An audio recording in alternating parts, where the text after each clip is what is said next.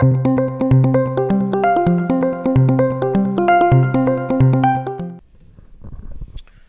hello, I'm Rafael Luna, and I'm teaching the Housing Hybrid Studio at the Rhode Island School of Design. And we're also looking at the Penguin market in the A area, Site 5. We're taking the approach more of interior urbanism as the theme of the studio, and looking how we can generate urban renewal through adapted reuse. This coming from a trend that's been occurring in, we can see international competitions happening in Seoul, Seoul, which Peter mentioned before, the kind of like the Seoul Highline version by MVRDV. So we're following in this trend of seeing if through adaptive reuse of these megastructures we can revamp areas and intensify them. I actually kept this paragraph from an original brief that was sent to us some months ago, which I'm sure it's changed by now, but I still found it interesting because it condensed everything into this one single paragraph of the city as a place of making, sensing, recycling, connecting, and archiving, therefore can be thought of as a new kind of commons that has spatial consequences transversely connected to social and political reforms. And the reason why I kept this one, and I like it, and I'm trying to frame the studio in this way, is because it makes me ask, can a building be operative to the urban fabric? So if we're framing this studio within the theme of interior urbanism, how can an interior aspect of a building have a greater relation to the urban fabric? So I believe it can be operative. It can operate within an industry or for an industry, as well as it can operate as an infrastructure in the urban fabric. Either or, these would work as new typologies that form hybrid buildings within the urban fabric. So if we start talking in the subject of trying to frame it through an industry, then we start thinking of what could be that industry that puts Seoul within the world stage. If we look at the immediate context, of course this is a wholesale retailer right now, but it is within this idea of a fashion plaza. We can look at that industry of fashion, for example. We can look at a bigger context of Seoul as in general, which has been pushing not just fashion, but design. We know from the World Design Capital 2010 when it was won to up to why we're here today. You know, this push in design as a city. So if we look at fashion, it's still within its infancy. It's almost dwarfed by all the other industries that generate most of the GDP in Seoul. It only stands for 2.3% of the total GDP.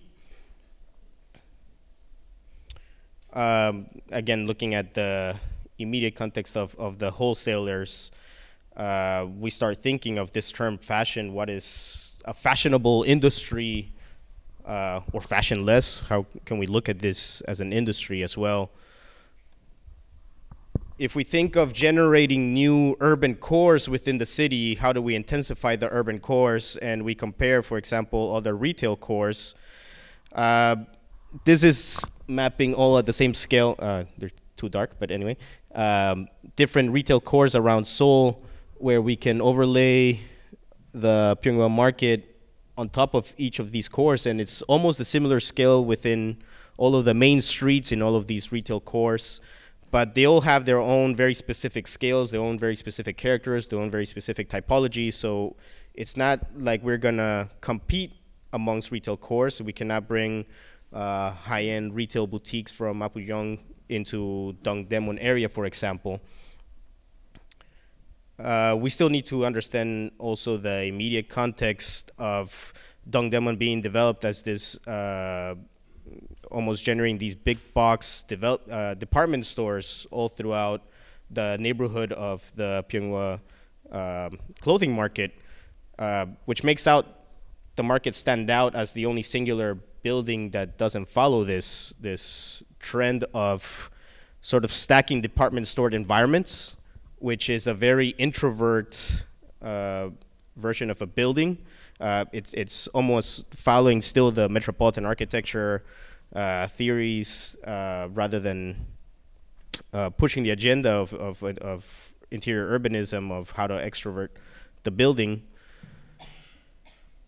So we talked also about the next industrial revolution, which was brought up. Can we revolutionize or revamp an industry, the hybrid industry? Can we take, for example, top industries that generate the most of the GDP in Korea or Seoul? For example, the tech industry, which does have a global presence, does have a global market, with emergent industries, for example, design or fashion. How through merging these, we can start changing the localized environments of something that was, for example, the brand environments to now operative environments that start speaking about the urban scale and the urban context. And in a way brings Seoul to the world stage, not as a competition of staying within what could be defined as fashion design, with couture houses of, you know, London, Milan, Paris, New York, but in a way, by hybridizing these industries, it doesn't compete with these cities, and it doesn't think of itself as this way, but it actually thinks of itself more in this way. What are the new technologies? And it's not competing with global cities, again, like London, New York, Paris, and Tokyo, although it can, but actually, interestingly enough, with cities like Boston, for example, that have global headquarters of Puma, New Balance, Reeboks, Coney, and they pick these cities because of institutions, for example, MIT and Harvard, where they can merge research and development and technologies with industries of garments and fabrics in order to revolutionize the industry into what would be the new forms of production in the city. Again, this is from the MIT Media Lab, which I don't know if, John, you have one of these or not, but yeah. Yeah. So again, we can start revolutionizing industries when we start thinking about the way that we're going to live in the future, where it's not about fashion design and couture, but maybe operative, just like there's opera buildings, operative clothing, operative ways of living. So this was generated at the MIT Media Lab, which is fashion with microorganisms, where the microorganisms grow and they evolve around you, and they can actually produce enzymes. So for example, an applicable way of using this is if you're diabetic, the microorganisms can produce enzymes so that you don't have to keep on injecting yourself, but actually the clothing operates on you and it can grow on you, and we can look at these sort of things. So Seoul has the capacity and it has the resources of, for example, again, the tech industry, research and development. We can merge it with other growing industries to produce something new that makes it stand out at a global scene. So that was through industry. We can also, I briefly mentioned that it can be through infrastructure, which actually I saw this logo in the DDP exhibition of the, again, the smart city, smart design, smart life, and I just added smart infrastructure. So we can start thinking again, what is smart infrastructure? We're in the digital age, for example, how do we get information? How do we distribute information? How does information display throughout the city? If we just, again, stick within the industry of fashion just to localize it, this is from some online blog that tech-savvy Koreans, consumers constantly updating her trends through Instagram and pursuing communities on Pinterest, acquiring a lot of information there. So we can start thinking, how do we shop? How do we get information? How do we distribute data? All these sort of conditions, which kind of starts generating ideas in architecture. How do we physically interpret what would be a cloud building, for example, for an industry?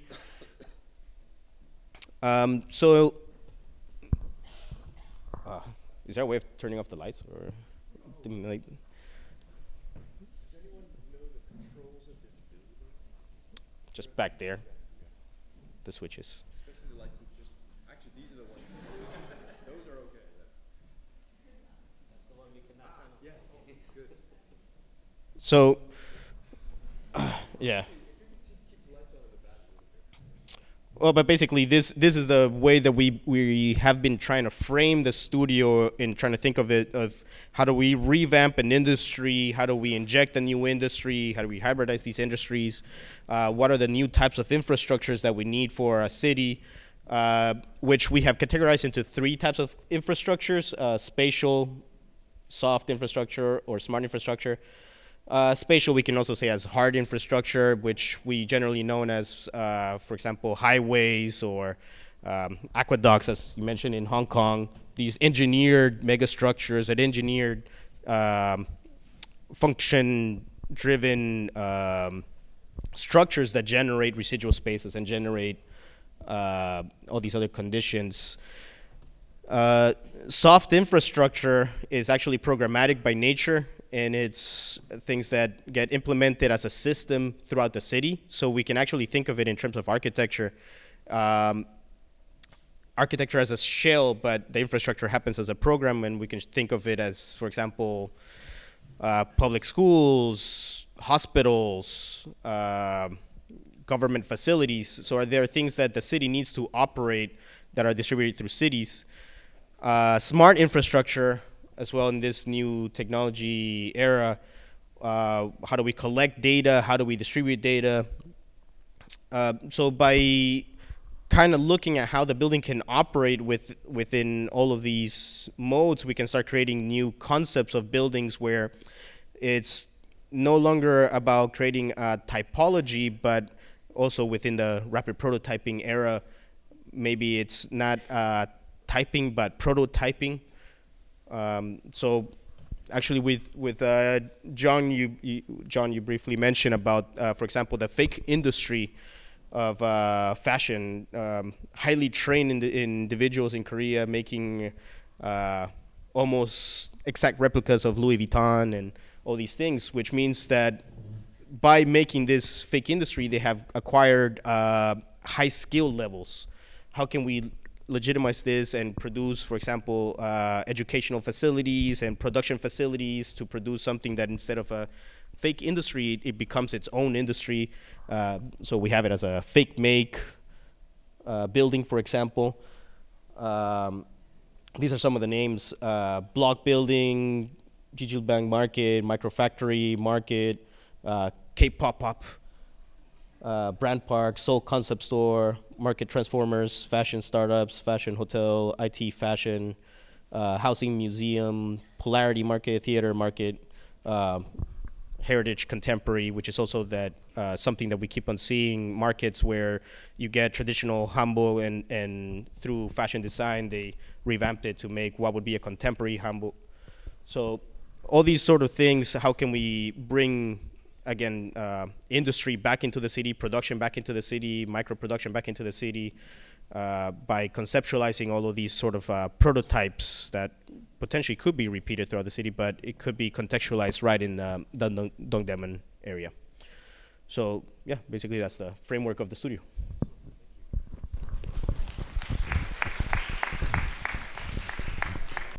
So as director of the international Seoul Biennale International Studios, I have the privilege of being able to not do my presentation because we're so far behind time.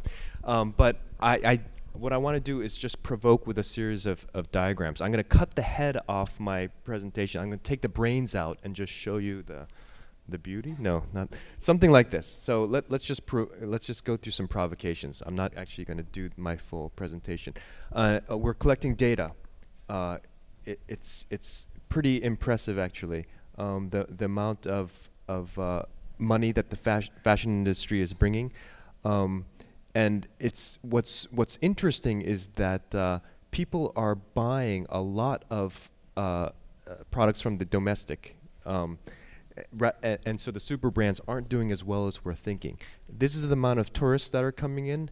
There were 11 million tourists to Seoul last year. 7 million visited our site. In 2005, that was only 2 and 1 million. Projected, it's going up like this. The amount of waste produced in our area is phenomenal compared to the rest of Seoul. It's the highest. 3.9 kilograms per person per day is being produced. What's going on with this? But also we're actually recycling the most in our area, of course, because there's so many things. Plastic is a criminal, though. Plastic is not being recycled as much as we should. There are, what is this one? The top one is interesting because nobody, basically, people are living where they're working, much higher. There's more residential where they're working, but somehow there's tons of cars on our site, many car ownerships. There is, there's a lot of things here, but what's interesting is that 92% of the factories in Seoul have 10 people or less. So that's really micro production. This thing is actually much greater. The aggregation is much greater than these kind of bigger factories. The average age, though, it's interesting, is that the number of factory workers is decreasing tremendously. And we're wondering about that, but we're also seeing that the skills are not being handed down. So the average age is 54.2 of the factory workers. Of course, there's a big gender difference. These are going up a lot. Clothing factories, printing, metals are going up. These actually are going down.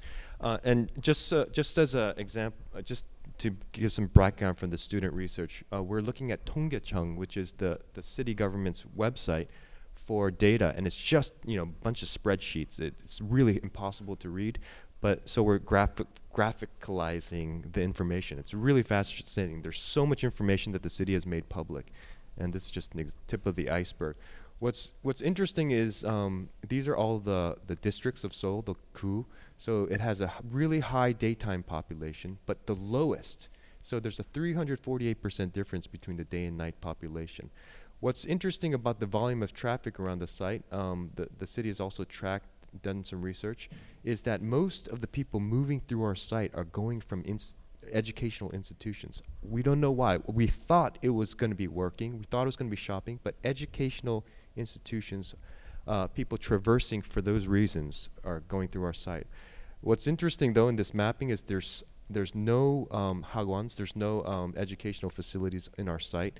There's so many around our site. So the presumption is that they're moving through our site in some way from educational institution to educational institution. There's a lot of leverage we can get from this. The mappings, how do we begin to untangle this? What's fascinating is that the urban renewal has brought these intense streets, right? They're almost hard to cross. What that has created are these alleyways. These alleyways, only two-wheeled vehicles or pedestrians can go into these alleyways, and they're actually become these kind of islands. What that means is that there's a lot of dead ends, and these are buildings only reachable by the dead ends. So these islands have created, whether that's good or bad, it's up to the students to decide. What's interesting is that now 30% of the buildings are only accessible by pedestrian or by two-wheeled vehicles. You cannot get to these buildings. I think that's a huge amount. The program is clustered, but it's fuzzy too. So there's printing, there's food, there's shopping, and it's interesting. It's not as we thought it was going to be more radically mixed, but it actually begins to aggregate and cluster. But then if you we're starting to overlay the maps. These are the alleyways. So these are just quick site responses, new ways of distribution. How do we actually use all the motorcycles that was mentioned before, but bring in drones so that actually we can begin to connect Dongdaemun to the hyperlocal, but also to the nationwide scale. There's also waterways that are going to be revitalized that go into the Cheonggyecheon. These are ancient waterways. So what does that bring in terms of, we're naming our projects with verbs. This is the agriculturing hub. So what is urban agriculture? We're also talking about information and how should we firewall it, and mass customization. So yeah, I won't actually go into these projects. That was the lecture part. So I just want to actually compel you with some of this fascinating data. Thank you.